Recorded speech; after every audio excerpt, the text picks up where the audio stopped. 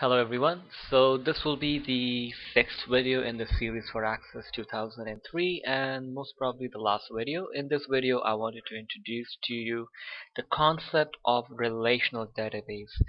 You'll find that in the real world very few companies and people would tend to have only one table in their database. Usually they will have bunch of tables. There will be like combinations of tables, and fields from one table will be connected to another one. So first I'll go ahead and open my file, the contact list, and I'll click open, and I've got my switchboard which I talked about in the fifth video. I'm just going to close this.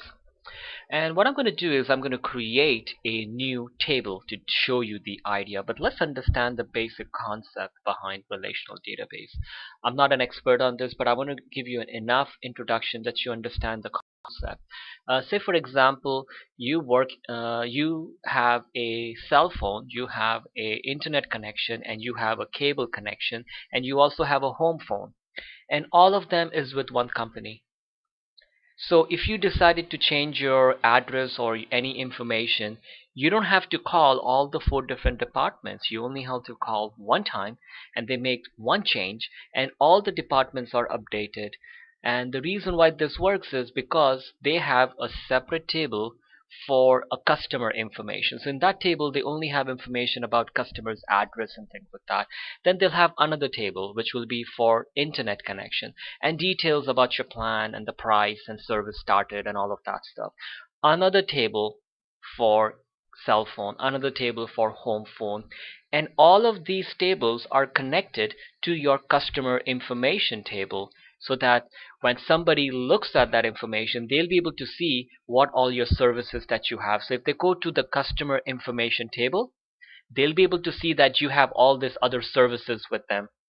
So if you go to a bank, you talk to them and they look into your account and they can see that you have a savings account with them, they have a credit card with them, you have a loan with them, or something like that. So they can see all that information because of the concept of relational database. And what I'm going to do is here, I'm just going to introduce the simplest concept behind relational database. So I'm going to create another table in design view.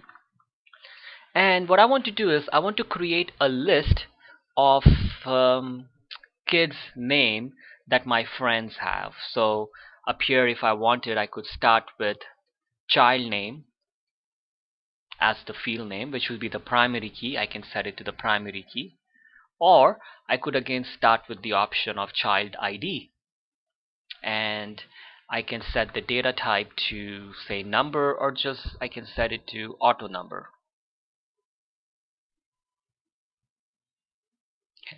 But if you wanted to, and if you thought that, oh, the names won't be repeated much, which is a big if, you could do it differently. So it's up to you how you want to do that. I just deleted that, so I'm going to do it with child name, and the data type I'll keep it as text. I'll hit the primary key to make it primary key.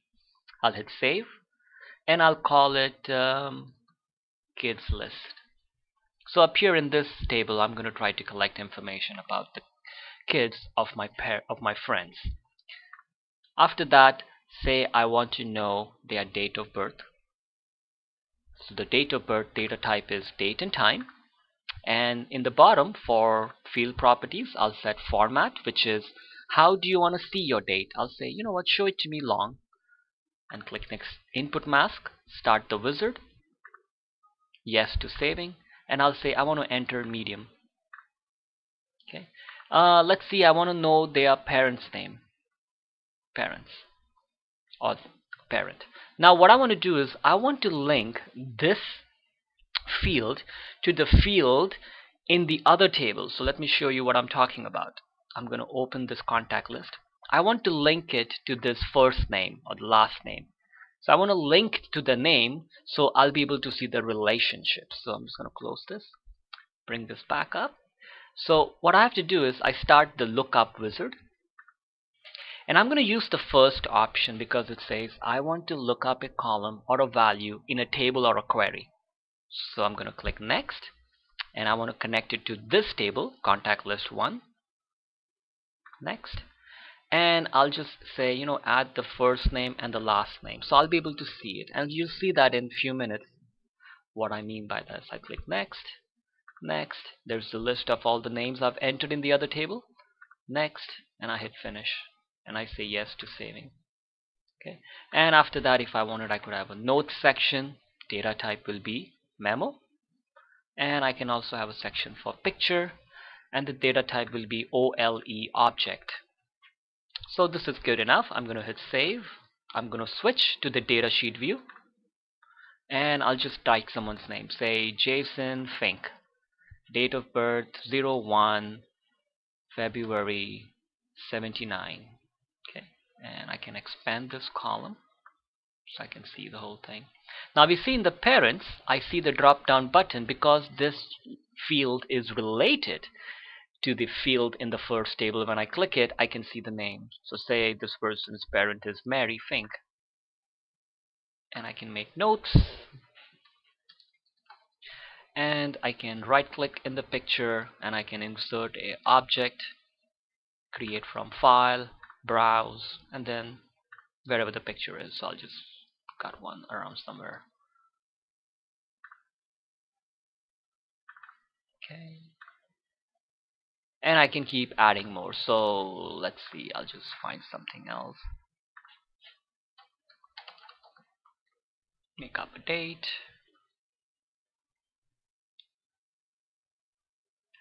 and I choose the parent's name. Oops, I wrote the wrong same name. That's fine. I'll change it to, for example. Okay, so I've entered this. I'm going to hit save just to be on the safe side and close this table. Now let me show you what happens when I open the contact list. And you see the plus signs next to every name. So when I click on the plus sign for Mary Fink, now I see Jason Fink is Mary Fink's name, and the date, and if there was a picture that is there. So this is the benefit of doing relationships. As I was giving the example of the banks and the telecommunication company. So when they go to your customer info, you click on the plus sign, they can see your whole history, all the products that you have with the company. And this is why database became so popular in the world. And even today, you hear about Oracle and nowadays SAP, which is a form of a collection of database and manipulating stuff, which is getting very popular out there.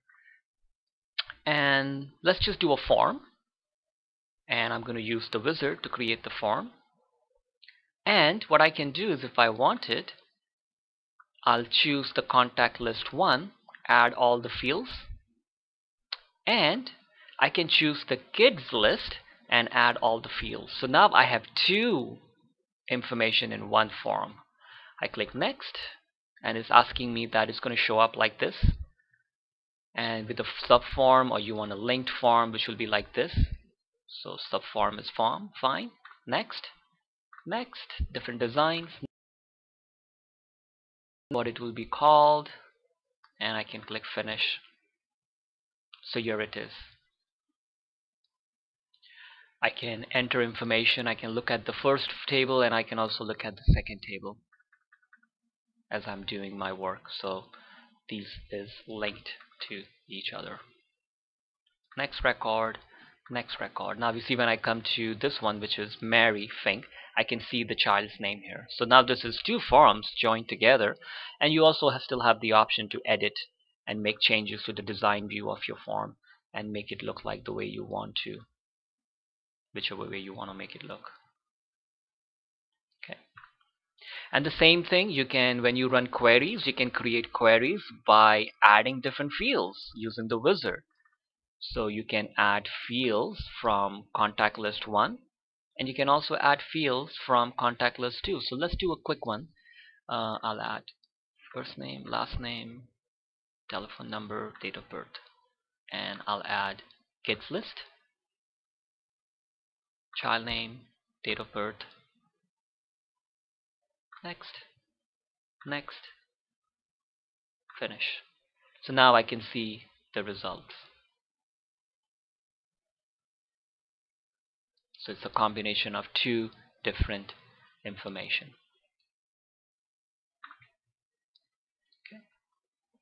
And the same thing in reports. I can double click on create report by using wizard.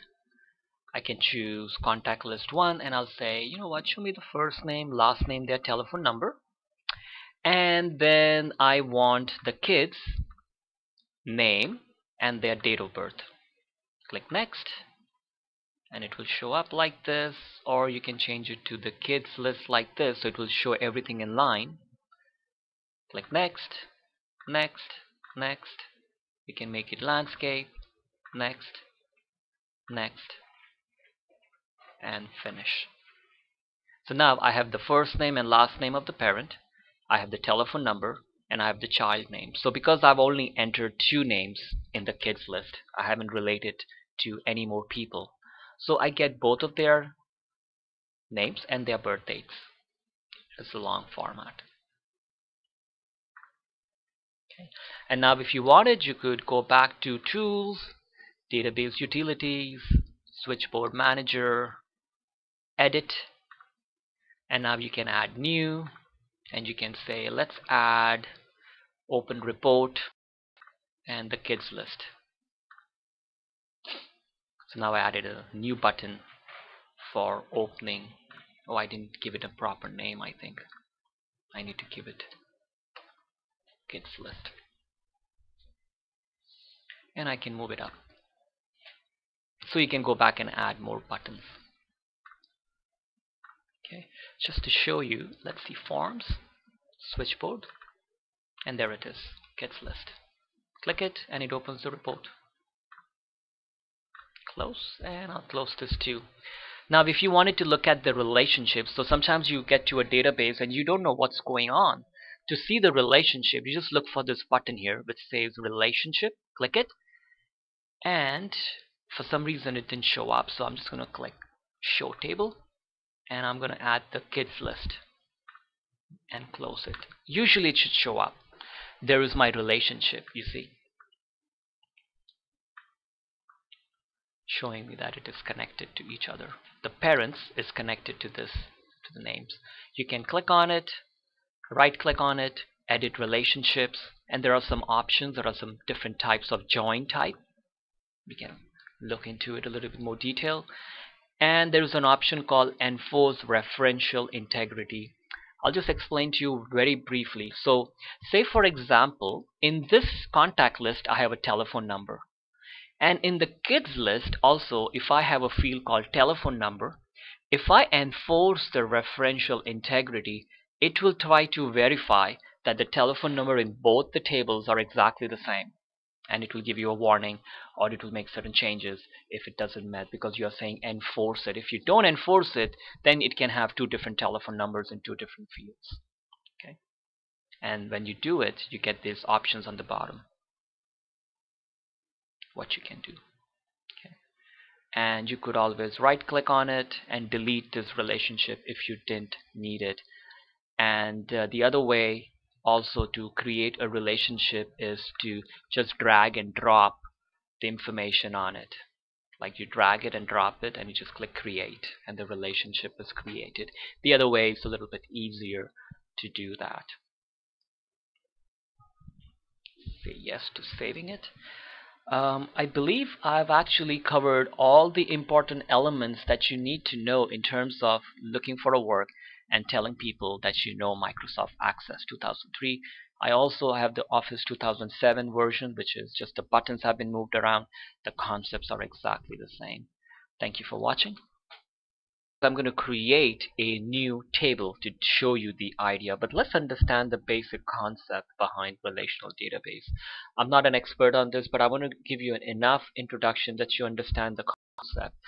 Say for example, you have a cell phone, you have a internet connection, and you have a cable connection, and you also have a home phone and information about customers' address and things like that. Then they'll have another table which will be for internet connection and details about your plan and the price and service started and all of that stuff.